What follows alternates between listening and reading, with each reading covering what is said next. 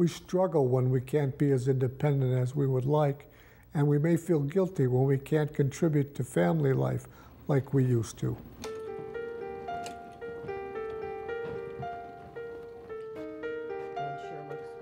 He was doing my jobs and his jobs.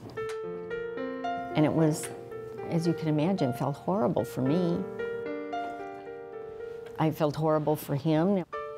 Obviously, one of the facts of life around here is I do a lot of lifting because she cannot transfer.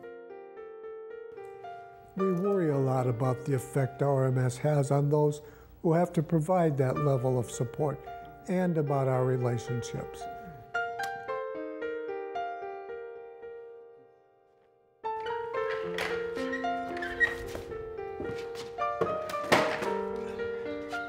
I think the biggest challenge for caregivers is that they sometimes feel guilty looking after their own needs and looking for their own support.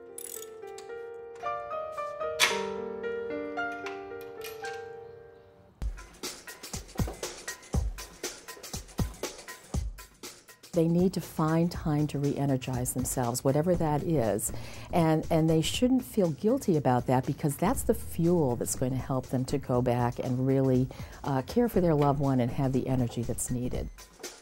Break it up into 20 different pieces, and then it's another part of that they break up into other small pieces. Our relationships don't stop at home. As humans, we thrive on interacting with others. But something as simple as getting together with friends takes on a whole new meaning when you have primary progressive MS.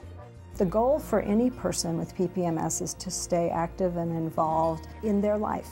Their challenge is to figure out how MS might be getting in the way, and then what they need to do to make sure that they can continue doing the things that are important to them.